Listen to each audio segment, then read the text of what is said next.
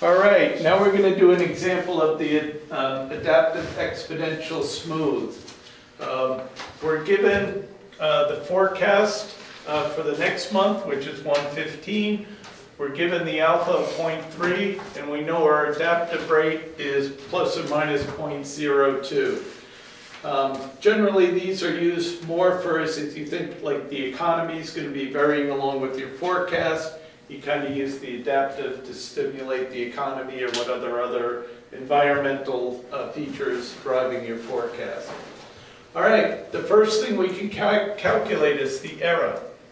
Our error is our actual amount minus how much we had forecasted, or -5. We're going to do the forecast for week 2, so we're going to start out with an alpha 0.3. F sub T1 stands for the forecast for the next period. So we're in period 1, we're doing the period for week 2. So our F sub T1 is actually week 2 in this case. So our week 1 forecast was 115, our alpha is 0.3, and our error was -5.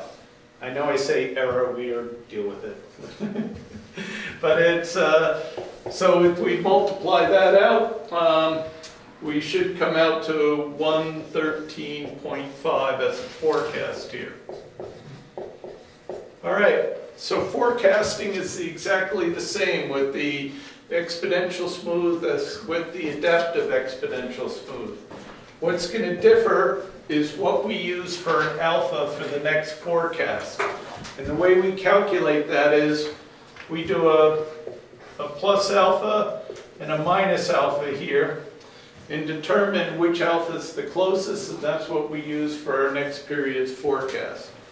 All right, so for my plus alpha,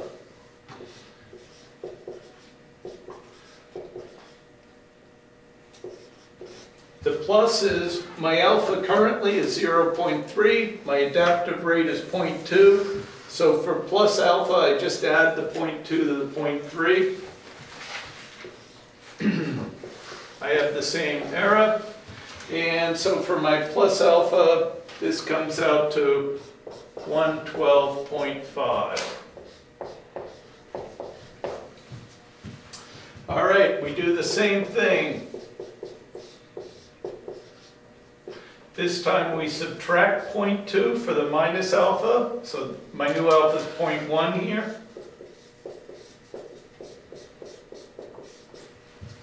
And that comes out to 114.5. What this represents is a range. We have the range between 112 and 114, and of course our forecast sits right in the middle. We have a range below, or for the plus above, and a range below. My actual forecast comes in at the end of week 2 of 165. If it just happened to be 113 and was in this range, we'd use the same alpha. But in this case, 165 comes out over here. So that's telling me that I have to use my new minus alpha for that. So my alpha for the next period becomes 0.1, or 0.3 minus 0.2.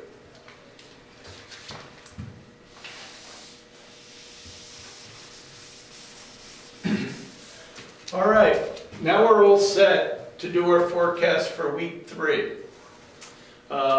We calculate our error because we have our actual in now. So 165 minus 113 is 51.5.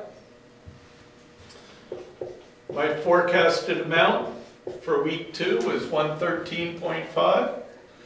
My new alpha is 0.1. My error is 51.5.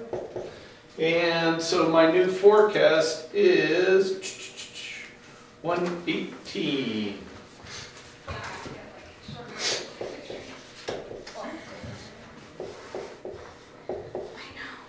Same thing, I do a plus and minus alpha.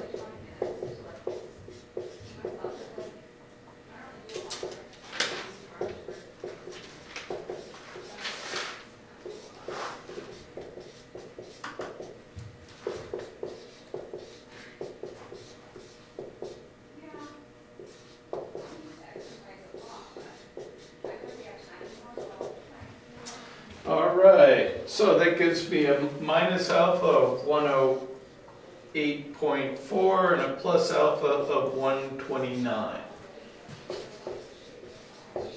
It's actually 128.89999, but we rounded up. You notice this time it's slightly different since we had a positive error versus a negative error. That we'll find our range once again. Once our actual numbers come in, it comes in at 150. If we look at our range, 150 is over here because it's greater than 129. Again, if it came in at 120, we'd continue with the 0.1.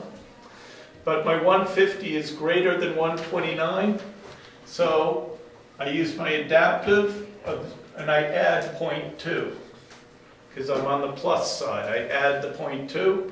My alpha for my next period will be 0.3. And we just continue that way until we fill in the whole chart. All right, so here's our final solution with all our forecasted values, all our alphas, all our plus and minus alphas, and the different alphas we use through to calculate it. If you were to plot this out, you'd notice that because of the smoothing, there's a slight delay. As we have these big gains up in here, you notice our forecast, our actual jumped up to 465. It took our forecast another period to get up that high, and then when it started dropping again, it didn't drop quite as fast.